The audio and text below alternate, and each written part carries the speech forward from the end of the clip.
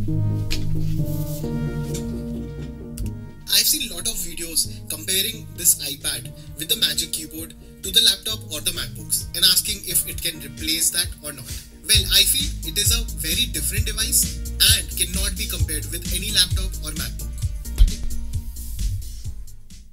You know, I recently made this video where I firmly stated that iPads and MacBooks should never be compared. But today, I find myself asking a daring question. Could the iPads be the infamous MacBook killer? Now, before you think I've gone completely mad, let me explain you. In that video, I did confess that I used my iPad Pro for 80% of my tasks. The remaining 20%, however, is where things get interesting. It's primarily the editing work. And for that, I rely on the trusty companion of mine, which is M1 Pro MacBook Pro. But hold on to your seats. Apple dropped a bombshell last week. They announced the release of their Pro software, Final Cut Pro and Logic Pro for the iPad. Yes, you heard it right. Now here's the kicker.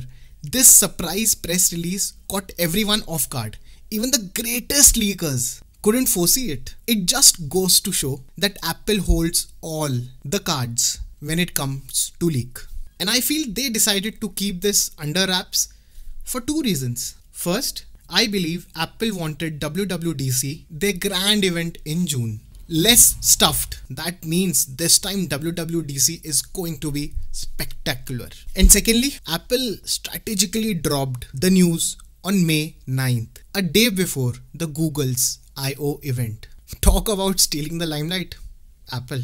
Now let us deep dive into the announcement. Apple is marketing this iPad as the ultimate all-in-one solution for the video content creators. Shoot with its camera, edit with the Final Cut Pro, and seamlessly publish on social media platforms. It's like having a whole production studio right at your fingertips. But hold your horses, because I have a couple of questions that needs to be addressed. First off, can iPad's camera truly deliver stunning footages?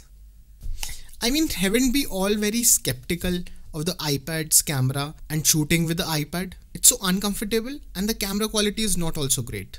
Perhaps, maybe after this, we have to wait for the next iterations of these iPads, where I feel Apple will bring in improved camera sensors that rival the iPhones. Secondly, while the iPad promises vlogs, short form videos and social media content, I wonder if it can handle the demands of heavy workflows for long form video content. After all, iPad lacks a cooling system like MacBooks and things can get hot when editing intensively. Brace yourself, because the Final Cut Pro will hit the iPad App Store on 23rd May 2023 with a subscription price of $5 or 500 rupees per month. And if you do yearly subscription, then it will cost you $50 or 5,000 rupees per year. Pro tip, opt for yearly subscription to save some extra bucks. Plus everyone gets first month free. A sweet deal indeed. This subscription model brings some perks to the table, including affordability and continuous software improvements. Kudos to Apple for making this as a subscription software and not a one-time purchase like the Mac version. And the result of that will be, it will get continuous feature updates and improvements, unlike the Mac version of Final Cut Pro. But here's the catch. If you're already a user of Final Cut Pro on your Mac, you won't get to use the iPad version for free. It seems like an independent software on iPad with no connection to Mac's counterpart. Bummer. Now let's talk about the features. First things first, feast your eyes on the jog wheel, conveniently located on the bottom right of the screen. It's your ticket to smoothly scrubbing through the timeline like a pro. Prepare to get blown away with the live text feature. With Apple Pencil, you can write anything on your footage and effortlessly animate it. Who needs fancy graphics now when you can handwrite your way to the eye-catching text? And get ready for the visual feast with HDR first workflow on the iPad's XDR display. Colors will pop up like never before, especially on the glorious 12.9 inches canvas. And a good news for iMovie users, who I feel will most likely go to the Final Cut Pro on iPad. They can import their projects seamlessly into Final Cut Pro on the iPad and complete the editing journey with a finesse. Want the best of both the worlds? Utilize the power of Apple Pencil and your trusty Magic Keyboard or any other keyboard for the versatile editing experience. Multicam Edit gets a revamp on the iPad, making it more intuitive than ever. Sync up to 4 cameras footages or audios with a single click. No more waste of time on manually syncing. Angle editor, anyone? Add or delete angles and monitor audio with ease.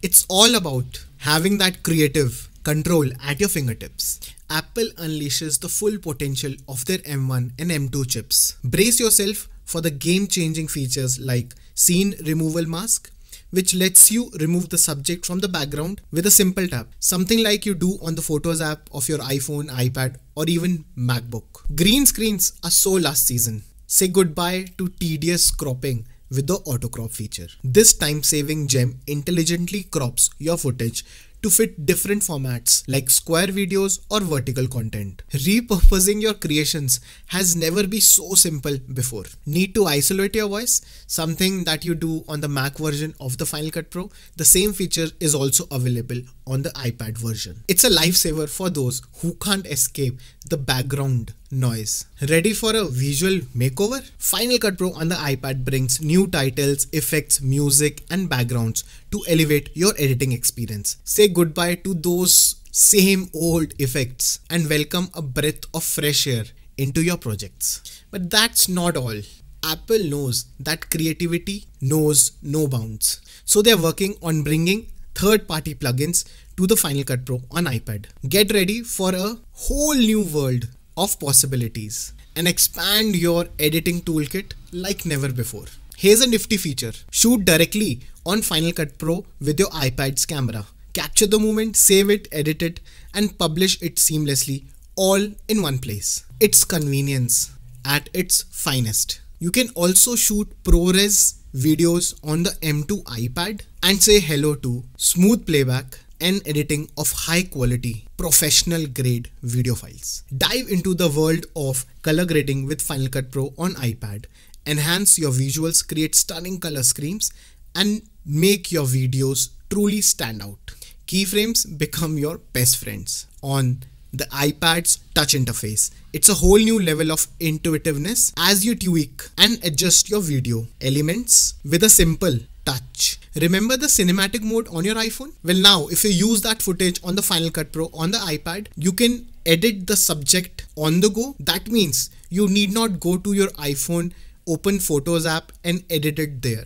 Final Cut Pro offers a wide range of rendering options and resolutions catering to different platforms and devices, from YouTube to Instagram. Your video will look flawless and optimized for every screen. And here's an extra treat. You can send your projects from iPad's version of Final Cut Pro to your Mac version of Final Cut Pro for advanced color grading or object tracking, and many more things which are not available on the iPad version. Unfortunately, the reverse is not at all possible right now, but let's keep the finger crossed for the future updates. Just a heads up, to enjoy all these incredible features, you will need to have Apple Silicon M1 or M2 iPads. The A series iPad won't be supporting this software.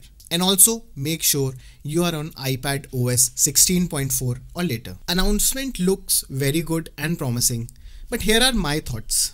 You know, this Final Cut Pro on the iPad looks like a cool kid at the party who doesn't want to hang out with the rest of Apple ecosystem apps. It's like, hey Notes and Freeform, don't expect me to join your clique. I'll definitely miss that seamless continuity when I want to switch from my work device to my iPad on my bed. It's a dream that is yet to come true. Apple made a big fuss about how the Final Cut Pro on iPad is a powerhouse of video editing. But hold on for a second. They conveniently left out the fact that it doesn't have object tracking, advanced color grading, and more.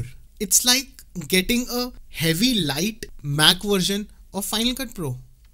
Apple, you're leaving us with a serious case of FOMO. Now let us talk about these Apple's fancy silicon chips.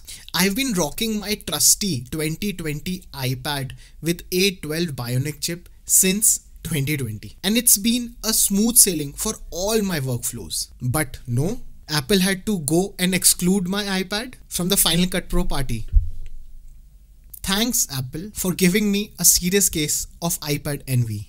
Looks like I have to wait for the next iPad generations, complete with a better camera, to fulfill my dream of one-stop solution for all my video needs. Time to start saving those pennies. Hold up, did Apple forget to mention the external hard disk support for the Final Cut Pro on iPad? That's like forgetting popcorn to a movie night. And does that mean we have to invest in higher storage options for iPad? Apple, spill the beans. And let's be real, trying to edit on an 11-inch iPad screen is like attempting a jigsaw puzzle with the mittens on. It's just not practical unless you're planning to hook it up to a bigger screen. But hey, the 12.9 inches I feel is a sweet spot for editing. It's like having a canvas that's just doable enough to bring your creative vision to life. Now all this, what does it mean to you? So let's break it into 3 scenarios because life loves to keep things interesting. Scenario 1, you don't have an iPad, but you are figuring out for a device that you need for your editing work. Should you hop on the iPad bandwagon and subscribe to the Final Cut Pro?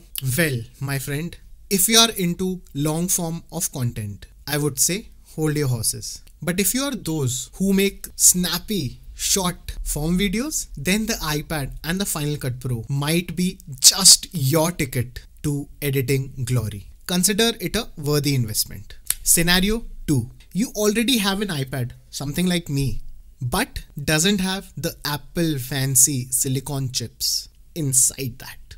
Should you rush to upgrade?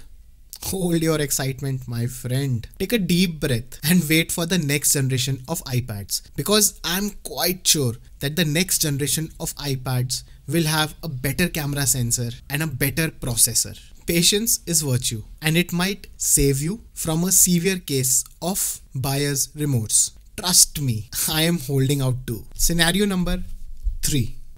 The lucky ones who already have the Apple Silicon's iPads with them. Should you dive headfirst into the world of Final Cut Pro on iPad? Well. It's a subscription model with first month free. Give it a whirl. It might just fit snugly into your workflow and you will be editing videos like a pro. And if it doesn't tickle your fancy, no worries. Cancel the subscription faster than you can say. Timeline. $1 million question. Can iPads finally snatch the title the laptop killer? Well, my friends, my personal answer is a resounding no. I won't be jumping on the Apple Silicon iPad bandwagon just yet and relying on the Final Cut Pro for my editing escapades. So for now, laptops can breathe a sigh of relief. But mark my words, the iPad is strutting down a path where the line between a laptop and a tablet is getting as thin as the fashion model on a juice cleanse. But hey, I'm dying to know your thoughts on this daring move by Apple. Don't keep me in suspense. Share your wisdom and opinion in the comment section below, and let's spark a fiery debate about the future of editing and battle between a laptop and an iPad. I'm all ears. Thanks for watching. See you in the next video.